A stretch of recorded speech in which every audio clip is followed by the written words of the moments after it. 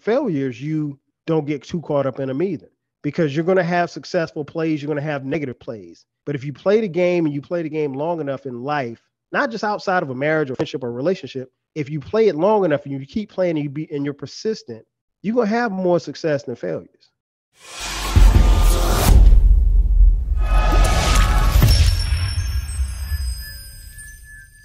What's up, Bravehearts community? This is Sean Heineman, your premier pre-engagement coach, back with another segment of It's Scary to Remarry, wanting you to love fearlessly. We have a special guest with us today. He is no stranger of the podcast. He is a husband. He's a father. He's a podcaster. And he's an avid sports fan and also a big fan of music. I love listening to his podcast. Came across his brother maybe a couple of years ago, maybe some 5-6 years ago, maybe. And I've been listening to the podcast ever since then. He did a podcast episode recently about this parallel between love and marriage and relationships in football. And when I listened to it, I'm like, wait a minute, we got to talk about this. Because I wrote a whole freaking ebook on it. And that's a long story. We're going to get into that as well. We'll talk about that. Brave Arts community, let's show some love to 12. Kyle, what's going on, my brother? What's going on, Sean? What's good? What's happening? What's cracking, man? Great to be on again, man. First and foremost, thank you for having me again, man. Always a pleasure, man. So I'm looking forward to this, man. Like you said, talking a little love and sports. So, I mean, what could be better? No, right? Yeah, man, for sure. Yeah, love and football is what I want to discuss today.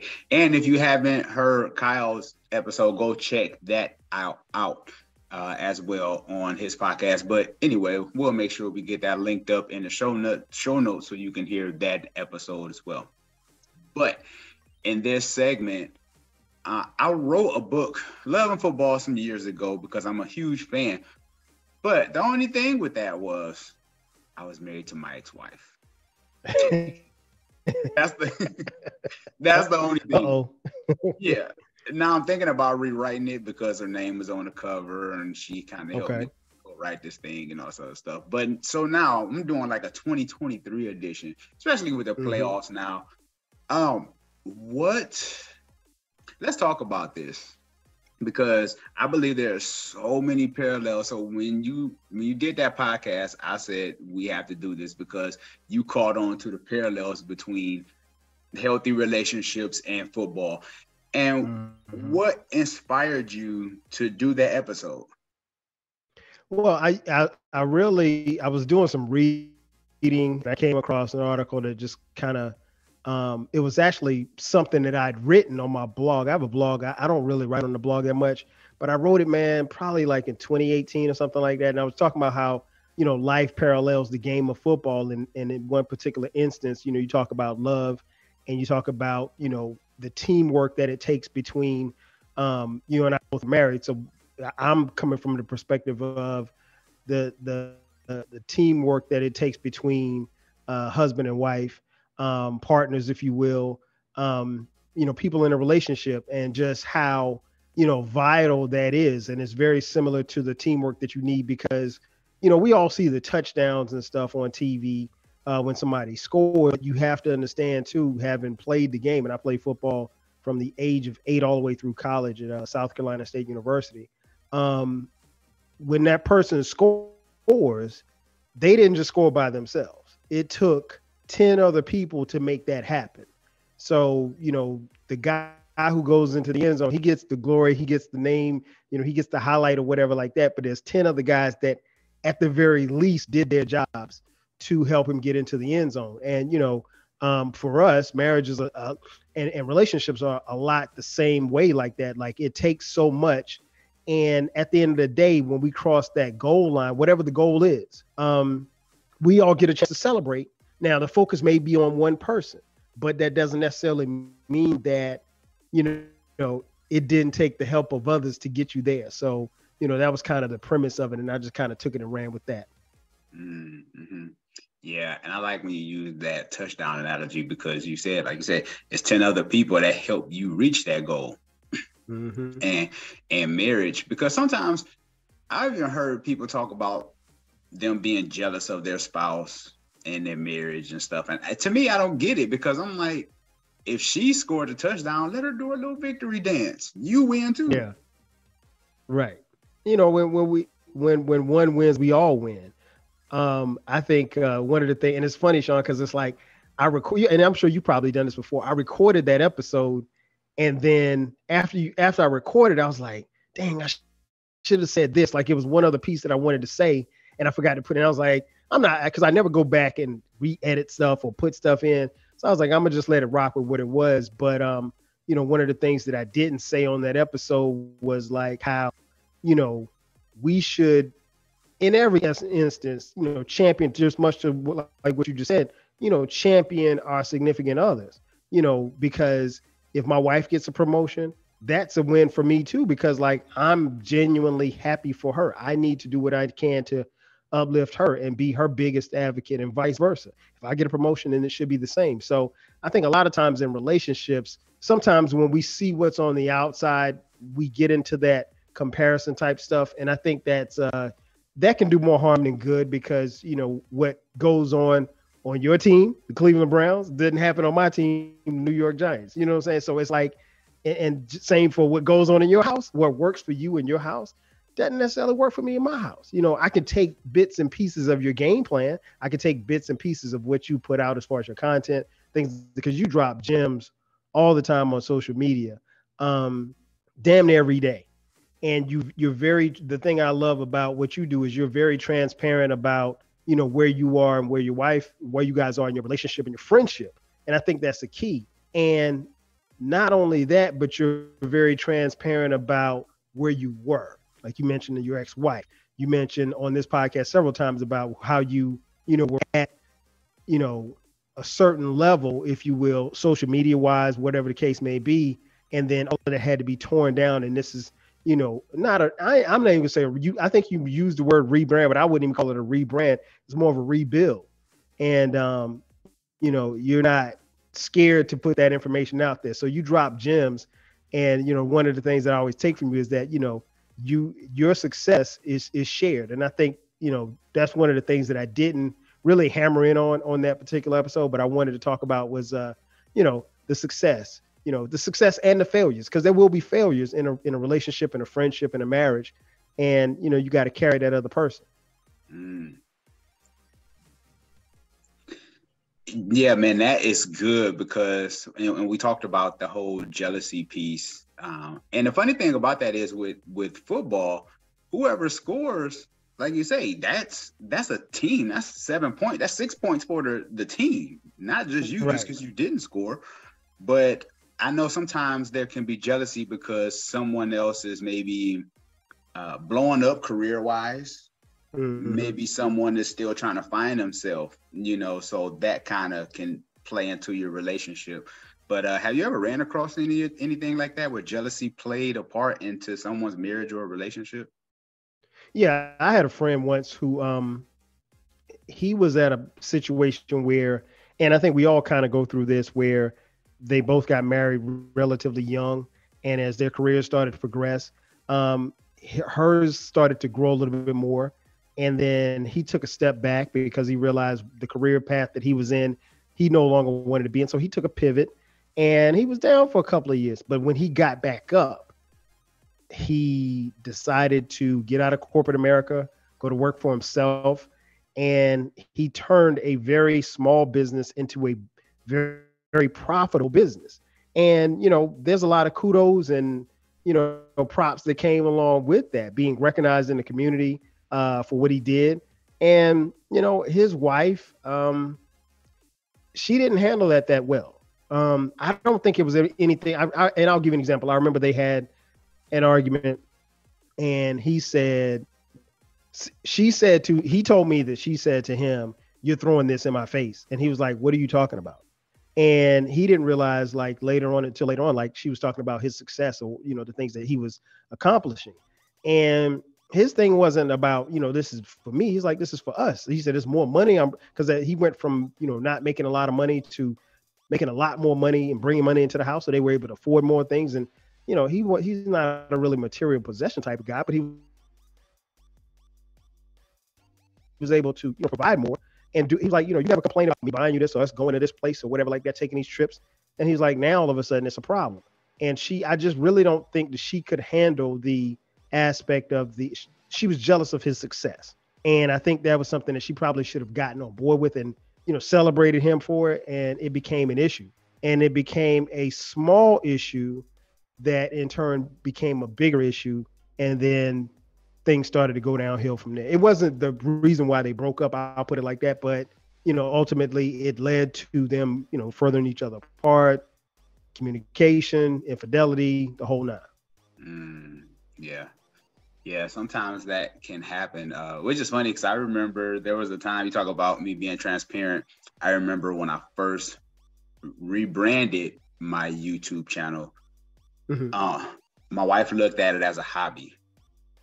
And it was cool, and she supported it. She's like, yeah, that's cool or whatever. And we had some miscommunication issues because I was starting to upload content, and she was like, wait a minute, we got to get on the same schedule so we can watch these kids and all this other stuff. So we was having some issues with that. But now I'm at a place where she's like, today she's gone. And now she uses, instead of my hobby, she uses your business. Mm-hmm. She said, take some time to work on your business today. And it also helps to have paid clients too. That helps. So, oh, no question. Yeah, it's not a hobby anymore, so it's your business now. But anyway, so yeah. Now, I don't know, how do you look at marriage from a spiritual perspective? Now, the reason why I say this is because I always use the parallel of, for my wife and I, it's the Bible, right? And I use that as my playbook. And I'm like, if you don't understand your playbook, it's going to be hard to follow through with those plays on the field when life really hits you. Because if y'all aren't on the same page, if y'all aren't in your playbook, there's going to be some issues. How do you incorporate any spirituality? Because I really don't hear you talk about it too much in your show. So where are you with that in your marriage? I don't talk about it for a specific reason, that because your spirituality is something so very personal. And if you listen to podcasts longer, I don't talk politics either. So, God, religion and God and politics, is not something I get into, but I'm a very spiritual person. I believe in God. Raised in the AME church coming up. My wife was raised in the church as well. And we attend church regularly. I mean, we obviously fell off because of COVID, but we still tune in and watch and streamline it on Sundays. And we're now at the point now where we go back. We just started going back a couple of weeks ago, maybe about 2 months ago. Started going back to in-person service. We mask up and stuff, but we still go to in-person service. And therefore our kids have been able to experience that as well. What I do as far as spirituality for me, it's so much an individualistic thing, but I think like it's our friendship is rooted in that, because in essence, we ask God for each other, and I never, it's funny, Sean, and I always hear people talk about, and, and I'm sure you probably heard it, maybe said it a gazillion times, about people being equally yoked. I never could buy into that concept because I think spirituality is such an individual thing that I don't know if we're ever on the same parallel. We can go to church, man, and my wife, she'll sing, she know every song, the old time joints. I mean, I know Amazing Grace and I know Jesus is Love, and that's about it. You know what I'm saying? I don't know a lot of gospel songs. I mean, but I'll if it come up on the screen, I'll sit there and lip sync it or whatever like that. But she's the more, I can't even say she's more spiritual because I'm very spiritual. I mean, I pray and I ask for things, and I do believe in, and I'm very deep rooted in my faith. But I think that if we did not have that, our spirituality as a pillar of our foundation, then I don't know that we make it. We're going on 23 years of marriage, and we've been together even longer than that. So, but that's a pillar. It's not the standalone thing that keeps us going, but it's a pillar. And I mean, like, you have to pray. You not only pray for things, you pray for each other. You pray for our kids, things of that nature. But you're right. I don't get into it on the podcast. But no, I'm very spiritual. Trust me. I talk to him. To him. Oh, that's what's up. Yeah, this is as you know, this is a free flow platform. You know what I'm saying? There's no. Oh yeah, no question. Yeah, no question. Yeah, and the only reason why I asked you about that was because I always use that parallel with understanding your playbook. And you know, as a former player, and I'm a fan in the stands. You know, I've never played, but I've been a fan for maybe since 10, maybe. And I just realized like how much of this whole playbook. I remember one time when Brett Favre went to the Minnesota Vikings. Now we're talking about Brett Favre, right? And let's just talk about him from a football perspective, not what goes on off the field. Right. That's a different show. We're not gonna jump into. Yeah, that's a whole different show right there. I know what people are gonna say in the comments, so let's not go in the comments about Brett Favre. We going somewhere with this. When he went to Minnesota, and I'm like arguably one of the greatest quarterbacks of all time, but the coach there at the time, he wasn't going to let Brett Favre play that week because Brett didn't know the playbook. And I was just like, wow, that's amazing. To me, that spoke volumes to me, because I'm like, not knowing your playbook and being on a new team can cause some kind of friction. So one of the things that brought my wife and I together was our spirituality. And I maybe tweeted about this before, but when we were dating, and this was always a measure for me, I was like, hey, you want to have Bible study? Now, this isn't to say that I had to preach a sermon or anything. It was more of us reading a piece of the Bible and coming back the next day or whatever and say, hey, what do you think God is saying to you about this? You know, and she stuck with me with that. Like like you said, the pillar, right? And that was one of the things that drew us together, was her spirituality. And I was like, okay, she's a big fan of the playbook, so we can always be on the same page with that. So yeah, it matters. It matters. And, you know, not only knowing your playbook, but, you know, knowing your personnel. You know, you got to know your wife, and she knew you well enough, and you knew her well enough to ask her, hey, can you read this piece and what do you think? And then you weren't judgmental and said, well, no, this, you know, you probably didn't enforce your, you know, what you thought about that particular scripture that you read. Because the thing about the Bible is that it's up to everyone's interpretation. You and I can read the same scripture and we can get 10 different things out of it, and none of the 10 match, you know? So, and that's not to say that what I read or what I interpret is different from you and it's wrong. You know, it's just what you see and what you read and what you feel. So, yeah, I get you on that. Yeah, for sure. And you talked about your team being the New York Giants, right? New York Giants. So what they gonna do? They play at the time of this recording. They play later this evening against the Philadelphia Eagles. This will be the third time we played them because they're in our division. I don't think the Giants are going to win because it's tough, and I don't think that the Giants match up well with Philly, but don't be surprised if it's a very close game. And the reason why I say this is because, one, they're familiar foes.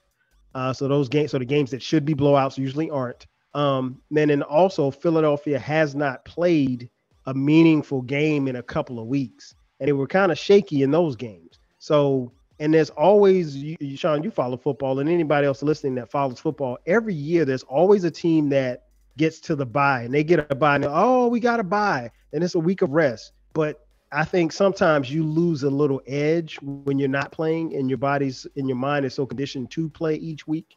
And you see some teams that come out of a bye and they lose in the first round or that particular round. So could an upset happen? It could. I would be happy if it does. But I mean, me being realistic, I think the Giants probably lose by like a field goal or something like that. But it should be good. It will be a game. I'm confident. Yeah, for sure. And I know you're a real football fan because you're being honest despite your team. You know. Oh yeah. Some people, yeah. I'm gonna keep it a beam, man. I can't just, you know, be out here and just be a homer and just, you know, I think the biggest thing is, man, and it's something you don't see. You're a sports fan like me. You know, you turn on TV and you have the Shannon Sharps and the Stephen A. Smiths of the world. And these guys, while they may know what they're talking about, they're fans, and their fandom clouds the reality of what it is. If I'm speaking to someone if you're coming to me to listen to me talk about sports, I want you to know the real.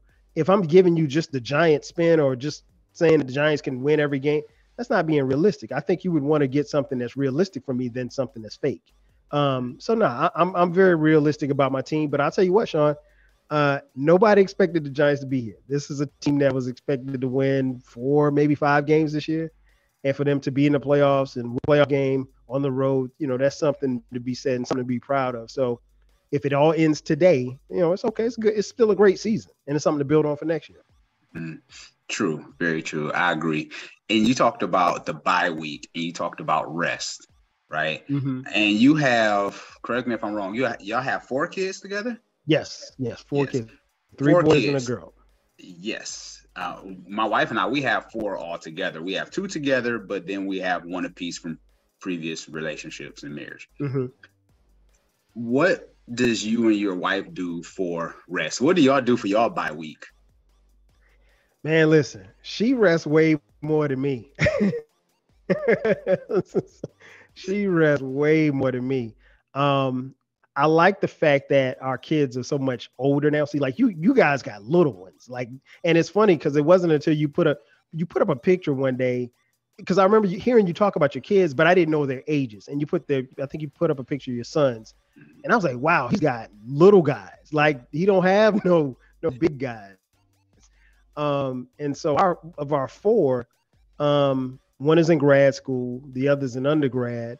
And then our youngest son is, he's a sophomore in high school. And our daughter is, she's the last one. She is in middle school. She's in the 6th grade. So, when it's time to rest or whatever like that, or time to get out of the way, or when we need time for each other, we 2 are already out the house. And then the 2 that are in the house, they're on their cell phones and they're away and stuff like that. So Sean, they really do. Part of my quote unquote rest time is the time to record, podcasts. They do a great job of clearing space with me. If I say, hey, I'm going to record, they don't bother me. They don't bother me. I've seen and talked to other podcasters, they're podcasting and they're talking and stuff. And then the kid comes in and asks them a question. And, that happens. I mean, it actually makes the episode even more real because, you see them being in their element, being a parent. But our rest time is like I said, she rests way more than me. She sleeps way more than me. And I don't really. I sleep 5 hours a night, 5-6 hours. And I don't need. If I got 8 hours of sleep, I'll be honest, I'd be grumpy.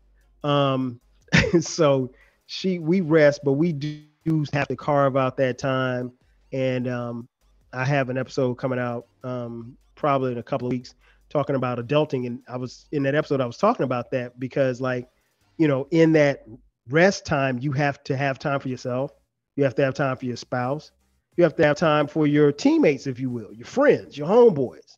And you have to have time for yourself too. And I think, when as we move forward into 2023 and we talk about mental health, I think being an adult, we have to make sure that we're, very adamant about that time. Because you have to carve out the time for yourself and time for your spouse and time for your kids and time for your friends too, because all of that stuff is needed. Yes, I agree. Yeah, because like you said, we have little kids, and I'm jealous because you got older kids. So you done already did the work. Yes. You good. Yes, man, yes. One day y'all gonna be empty nesters before you know it. Yeah, man, we say that, man, but the reality is, Sean, is that we really enjoy, especially when the older 2 come home from school like we just had over the holidays. You just enjoy that time, but then you also, they got cars and then I'm going over here and I'm going over there and I'm like, look, man, I need you home, you know what I'm saying, at a certain time. And, oh, Dad, why I gotta be, I'm in college, why I gotta have a curfew? And I'm like, look, bro, we in Atlanta. You know what I'm saying? Like anything can pop off. I mean, of course, anything can pop off anywhere. But, my city is it's a wild city at times. And, we don't even live in the city. We live in the suburbs. So it's like even the suburbs can be wild and stuff just happens. So, the thing I'll say to you about having the little ones, enjoy that time, Sean, because you're going to blink. I kid you not, my brother. You're going to blink and you're going to be taking them to college. You'd be like, man, how did I get from third grade to college? Like just that fast. And so, while I immensely enjoy them getting older and getting grown, I don't know. I don't necessarily know that I'm looking forward to them leaving the nest. I'll be honest, because I love having them at home. Love having them at home. And you know, they're kids that like to be at home, but then they have time, you know, they got to go out with their friends and their girlfriends and stuff like that. And I get it. And I'm not like, no, you can't go. But, you know, because I'm like, hey, you go. Just let me know where you're going. That's all. But yeah, you when they get cars and they get licenses, Sean, you worry a whole lot different. Yeah. Yeah, because I have a 19-year-old and but she's in Arizona. Yeah, so I get it. I'm just like, she'll be 20 this year. I'm thinking, shoot, I got a 20-year-old daughter. That's crazy. I'm getting old. It's becoming official. Yeah. And then one day you're gonna have to walk it down the aisle. Man, come on. Yeah, we have a grown man talk right now. Your face says it all. The look on your face says it all. Yeah, I was like, oh my God, how have we gotten here so soon? Man, you know what, Sean, I try my best not to even think about it, because I just know, you know, now that my daughter's in middle school, like, you know, everything changes. She's in the 6th grade. Everything is, even she's changing, you know, so you kind of go and roll with it, but you know, you just and I tell her brothers, I'm like, look, you guys have to be mindful about what you say, about what you do. And I mean, like, I was talking to my youngest son, he was in his room and he was playing some music, and he wasn't playing the music in his AirPod. And, you know, of course the music got, you know, language or whatever like that. And I'm like, hey bro, put that in your ear. He's like, well, Dad, I'm just saying. I was like, man, listen, your sister is right down the hall. I was like, I allow you to listen to this music because at this point I can't ban you from it, because you're gonna find your way to it anyway, just like we did coming up. But I was like, you know, it ain't time for her to be introduced to that just yet. I mean, she's gonna stumble upon it probably sooner than I like her to anyway. So, you know, and I can't explain Cardi B and Nicki Minaj to a sixth grader. I can't do that, you know. Yeah. So that's a conversation that's going to happen sooner than later. So. Yeah, no, for sure. I get it. I was listening to the podcast when you talked about football and relationships. From that podcast, which part was your favorite? Which parallel of yours was probably the best one that you think you can give the advice to people listening or watching today? I think the biggest thing that I took away from that podcast is just really, one, for me, it's very personal, because, and I've said this before and I'll say it again, football is my first love. Like, before I loved any girl at the age of 7, I fell in love with football, and it's still my first love. Now I love my wife, you know, that's my best friend. So don't get it twisted. I'm not choosing her over football, but if I could play football, now let me stop. Yeah, don't let her listen to this episode. But I get you. Right. Right. But the way to bring me back in. But the thing that I took from it was, like, you know, how much it mirrors the game of life, mirrors, you know, football. And, you know, you got quarters, and in each quarter, you know, just like the game of football, you got 4 quarters, and we all have quarters of our life. And each play could be each day or each year. And you're going to have what they call negative plays, meaning like you're going to get tackled behind the line of scrimmage for a loss. Meaning, when you equate that to life, you're going to have ups and downs at work. You may lose your job. You know, you're going to have bumps in the road you're going to have bumps in the road in your relationship. You're going to have bumps in the road with friendships, family members. You know, how do you adjust when you get to halftime, or when you get back to the sideline? How do you adjust? Do you huddle up and say, hey, let's get this together? You know, I'm sure you and your wife do this. My wife and I do this. You know, it's I heard somebody say this once, you know, go through film session. You know, like, players after the week, they, you know, said they put you in front of the film and they're like, okay, hey, this is what you did wrong. This is where you messed up right here. You know, and, you know, I'm sure your wife is kind of like mine. You know, they will tell you and show you this is where you messed up. They will show you the game film. Like, when you're in that film session, Oh yeah, you got to watch the game film.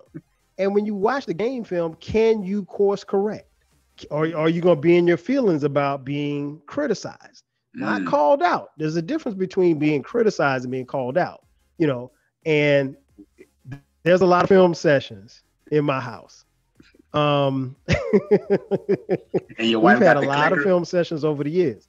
Oh yeah. Hey, but trust me, I got a clicker too now. I keep a click on deck. I keep one on deck. You know what I'm saying? So no, don't get it twisted. We both have a film session. But I think part of that goes to just, like I said, in a game, you have to adjust. The games that we watch each Sunday, they're really adjusting on the fly. Every time there's an offensive possession, the offense goes out there and let's say they get a 3 and out. Okay, now they got to come to the sideline. So when the defense goes out, the offense on the side, what we don't see on camera is that they're regrouping. They come back in, they're talking. Okay, hey, what did you see? Well, I saw this. This right here might work. And honestly, in a relationship, in a friendship, in a marriage, that's constant. That's what we should be doing.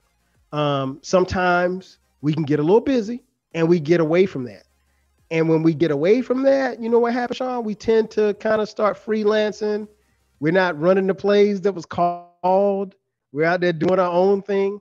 And then you have to kind of be slapped by reality and say, and sometimes God will show you like, nah, you ain't doing this by yourself now. This is supposed to be a team thing. So you work within the confinements of the team. So that's one of the things that I learned, like just how to move throughout the quarters. And what I've learned over a period of lifetime is that, you even with your successes, you celebrate them. You don't get too caught up in them. And with your failures, you don't get too caught up in them either, because you're going to have successful plays. You're going to have negative plays. But if you play the game and you play the game long enough in life, not just outside of a marriage or friendship or relationship, if you play it long enough and you keep playing and you're persistent, you're going to have more success than failures.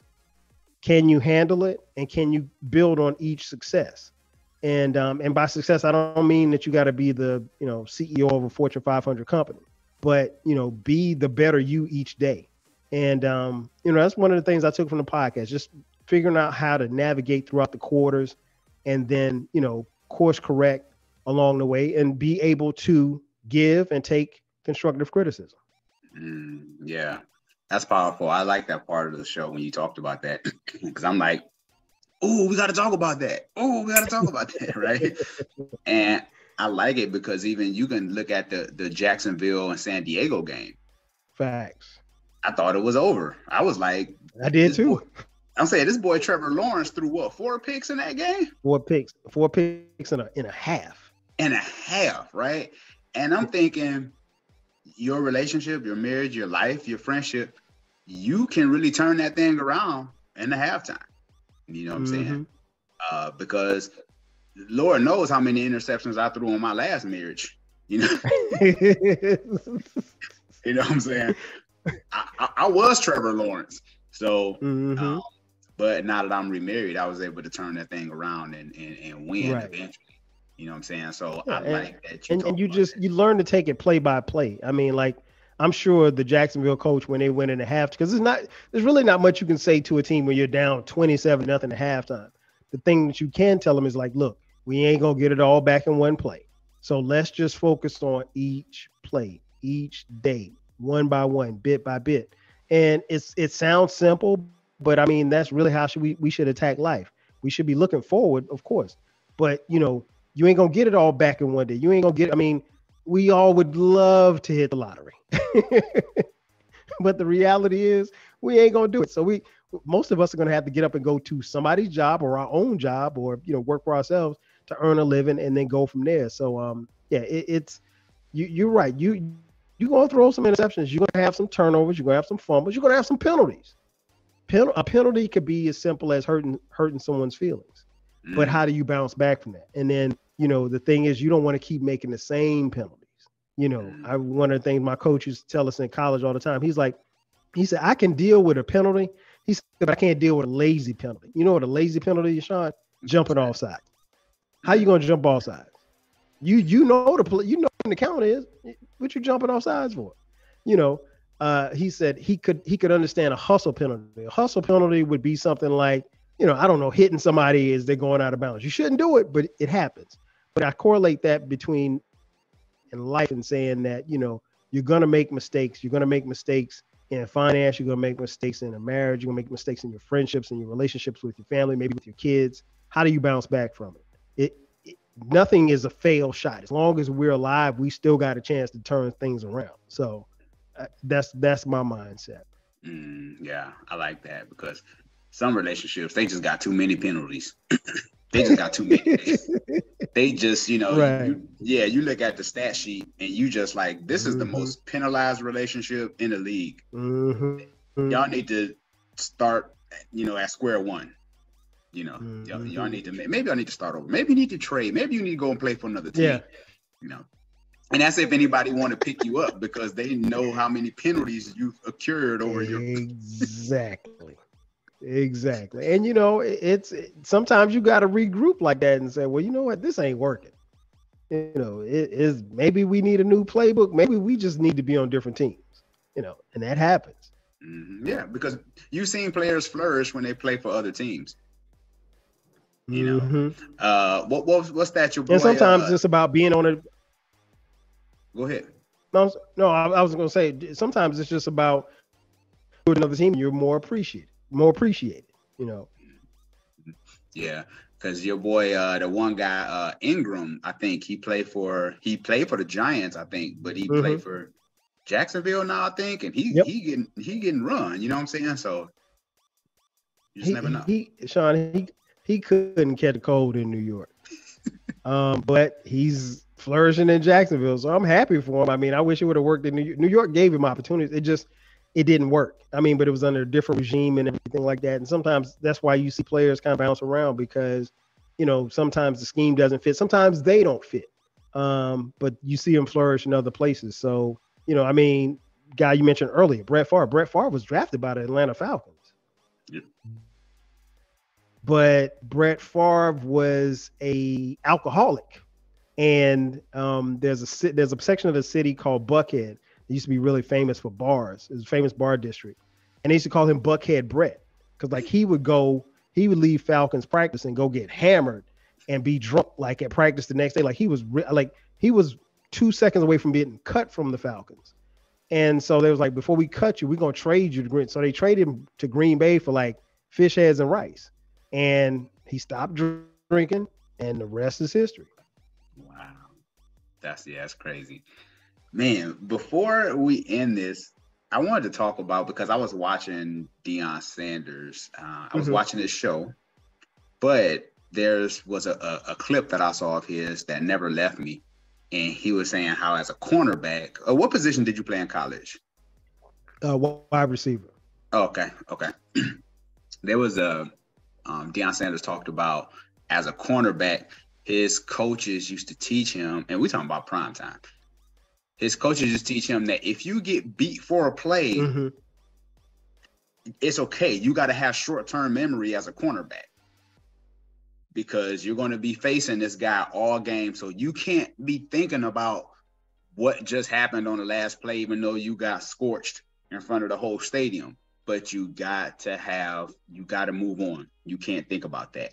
Every new play is different. And I think about this too, even in a marriage and a relationship. Like, if something happened in your relationship, you got to have short-term memory. You can't keep dwelling on that last play that you got beat. So if you still bringing up stuff from the past, because I realize a lot of relationships struggle because they can't stay on topic about what they're arguing about now. They steady talking about the play that they got beat in the first quarter. It's the fourth quarter. Right. So how important is forgiveness in a relationship? And how important is it to not bring up old stuff? And how do you even resolve those things? Great question. It is very important if you want your relationship or friendship or marriage to last. Forgiveness, if we go back to the Bible, forgiveness starts from within. So if you committed a penalty, Sean, if you stepped outside and did something that you wasn't supposed to do, it's easy for you to say, well, hey, I stepped out on you. I forgive me. But even in that, it's very important that you forgive yourself for what it, because there's a level of guilt and shame that comes with that. But also, okay, now, and I'm not just, I mean, I gave an example of infidelity, but it could be anything. Whatever the mistake is made, it's important that you forgive yourself. And then you work towards having your significant other, your spouse, your wife, your friend, whomever, forgive you. And that's a work in progress. Because if you messed up our money, and have our bank account overdrawn by 10 grand, I don't know if I'm gonna trust you with our money anymore, and that goes into the word trust. But forgiveness is very important because, like I said, you have to forgive yourself first, and then that other person has to forgive you. But the great part that you asked is, how do you move forward? I think it's not simple, but it's like, Sean, you have to have one conversation. And in that one conversation, you tell your wife or your significant other, your spouse, whomever, you say, look, say what you got to say.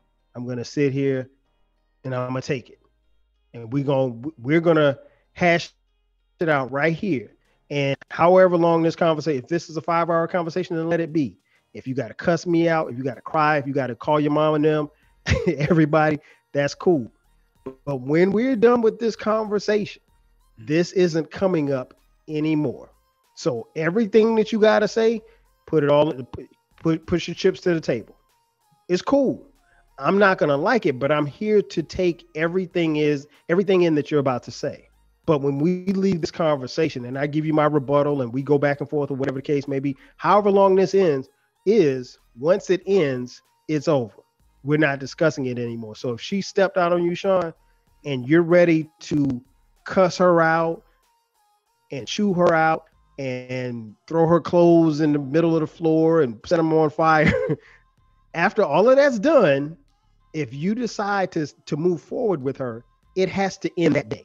What I mean is that conversation has to end, and you have to take the steps to move past that.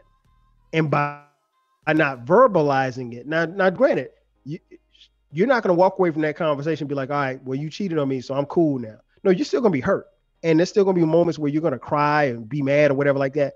But I think you do yourself a disservice if y'all have this talk on Monday, and then 2 weeks later, you bringing it back up. Or 2 months later, you bringing it back up. She can't ever move forward with you like that. And then you have to ask, and that's why you have to have that one big conversation and then ask yourself, can I move forward from here? Because if you can't move forward from there, that's fine. But at least you're being honest with them and honest with yourself. The problem is, I think sometimes we see, I know you see it a lot, where couples get into those type of situations, whether it be infidelity, finance, or whatever the case may be. And they say, okay, well, hey, we'll just move on. And they never move on. And then, like you said, you're throwing it back up in their face. And then the person that did it, they're like, well, damn, man, when are you going to get over that? When you going to let me live? And they're like, live? You did this to me. And then, so it's me. And that other person's hurting too, even though they were the perpetrator. But yeah, I think, forgiveness is definitely something possible. It's not something that happens overnight. It's not something that happens. There's an infinite amount of time before it happens. To be honest, in that scenario, you don't know when forgiveness is going to happen, but you go day by day, step by step.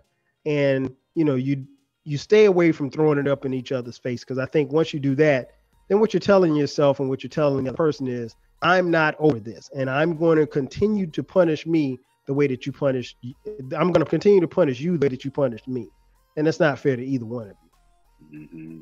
Man, that's good. Yeah, because you could have cheated with somebody who wore orange. Maybe there was a Cleveland Browns fan. So the minute that they see orange, they like, oh, but you were sleeping with her, huh? Oh, anytime you see orange, Anytime. Yeah. Anytime. Yeah, so it's always coming back. Yeah, I like that. That's important. Like you said, it's not easy, but it can be done. I've literally coached couples back into staying together, even though I went through a divorce. But but it's one of those things that you live and you learn, and people have recovered from that. So yeah, so man, This has been a powerful show, man. Let everyone know how they can get in touch with you. Oh, definitely. You can catch me on socials at 12 Kyle. The podcast is at 12 Kyle Podcast.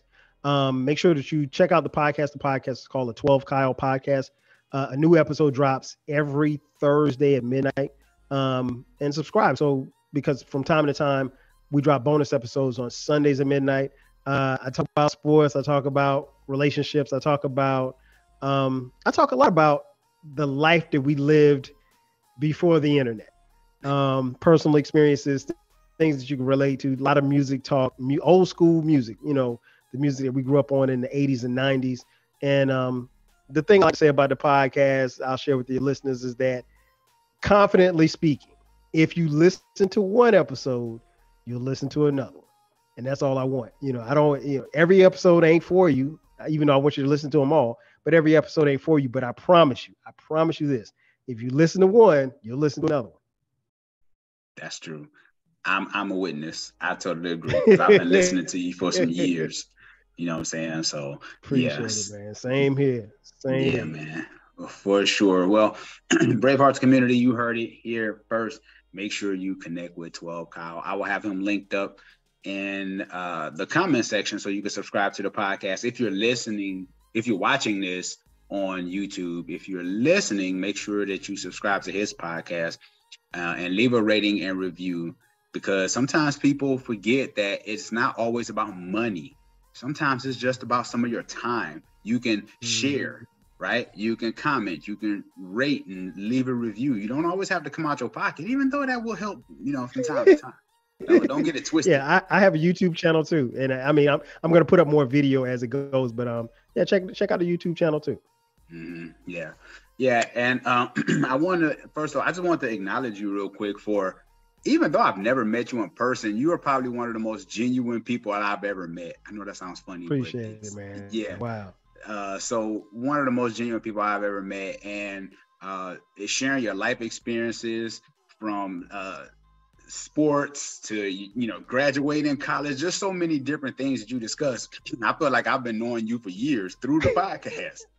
I appreciate it. That's the goal. That's the goal, to get people to peek in a little bit on your life. So I appreciate it. And I feel the same about you, man. Like I said, you drop gems almost every day on social media, and I appreciate the transparency, because we came up in, and I'm a little bit older than you, but we came up in the same era where it wasn't cool for guys to just talk about how they feel, and you do it so you just flow with it, and you do it so effortlessly, and that's why you have people that follow you and rock with you for as long as they have been, and that's why you've been a success, man. Keep on. And again, I appreciate you, my brother. This is always fun to get on here, man. Yeah. For sure. Well, you heard it here, Bravehearts community. Make sure you make that connection. This is Sean Heineman with special guest 12 Kyle. Appreciate you. Yes. Take care, people.